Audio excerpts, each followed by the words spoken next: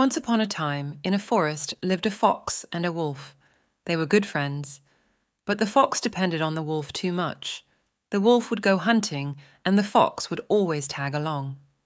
Let the wolf hunt, I'll manage to sneak away with some of the spoils of his hunts, the fox thought, and he did as he believed. Wherever the wolf went, the fox followed and ate without doing much hard work. Soon, the wolf became aware of his friend's deceiving nature. So, the wolf began to avoid his friend. The wolf would go hunting without his friend and enjoy. The fox is not a good friend, he thought one day. He uses me for his own gain. This point onwards, I will stay away from the fox. After all, being cunning and deceiving is a fox's nature. And so, as winter was fast approaching, the wolf began hunting and saving his meat for the long winter. All the animals would stay in their shelters during winters. I should store as many animals as I can, or else I shall starve without any food. The wolf went about working hard and catching his prey, whereas the fox lazed around and did nothing, as he thought that the wolf would take him to hunt.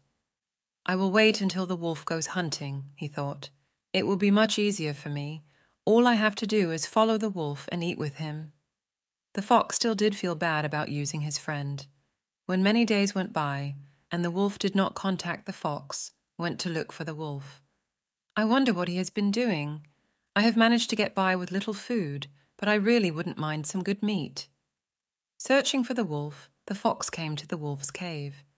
He knew he could not simply go in and ask the wolf why he hasn't been hunting. So the fox pretended to care about the wolf. "Wolf, my dear friend, are you well?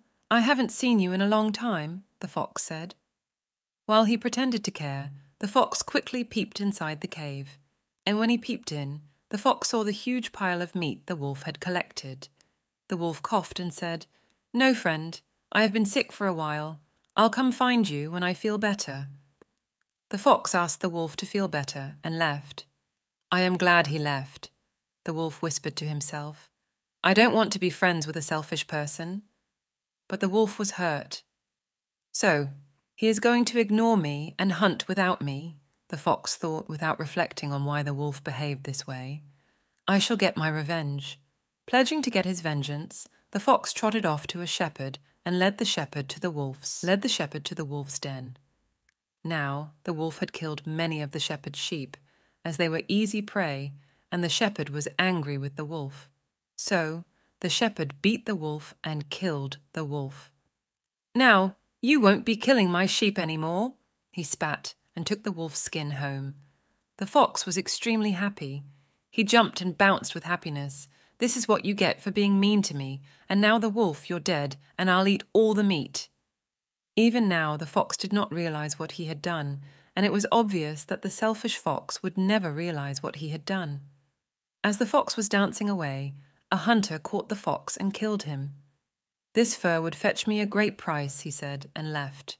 The fox was punished by God for betraying his friend. Moral of the fox and the wolf: one should always be loyal to their family and friends.